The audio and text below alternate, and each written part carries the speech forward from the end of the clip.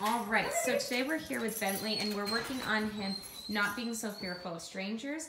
So what we're having the guardians do is one is going to play the part of the guest. So he just went outside while we have the other guardian over here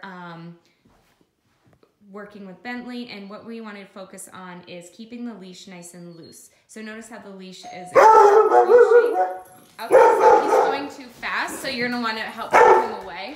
Move him as far back away as you can get him to go until he stops barking. Okay, keep going. If we can turn any lights on, or to where those might be, so I can show you. Perfect. Okay, so keep moving him back. Good. See how the leash is nice and loose and how he's following you? This is what the goal is, to get him to be far enough away where he is nice and calm and he's able to just stand there. Good. So he's not barking anymore, and he had not yet, and this is a good sign. So when he's ready, we're gonna let him start walking forward. What you want to look for is if he's calm, he's not going to walk in a hard beeline straight line, and that's a sign that you can just follow him and keep the leash loose and let him guide you forward. So that's him saying, I'm comfortable moving forward. But let him try to guide that.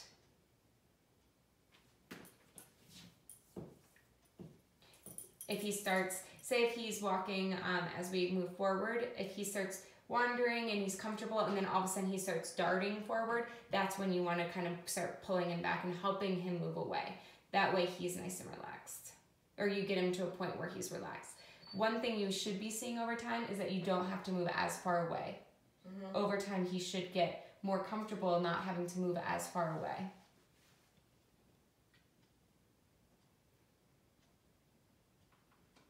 You can try, since it seems like he does look for it. There you go. Now just follow him. Perfect.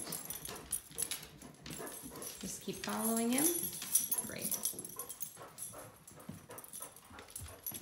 Notice his tail. It's not above his spine. I know we talked about this off camera, but I'm reminding you for the video that his tail is in a pretty good position still. And notice, again, that's when you got to pull him back. There, perfect. That was perfect. Go ahead and move him back. Now he's kind of calming back down. Notice his tail is loose, still kind of loose. His body's moving calmer. You didn't have to go as far back as you were before.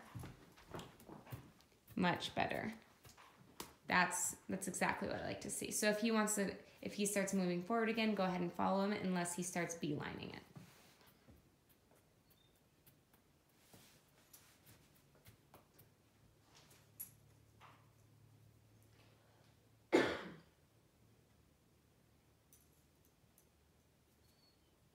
And his tail's getting calmer and calmer. Go ahead and take like one step forward, because I think he thinks that he shouldn't walk forward without you going first. Good. That's the kind of greeting that you want to be seeing. That was perfect.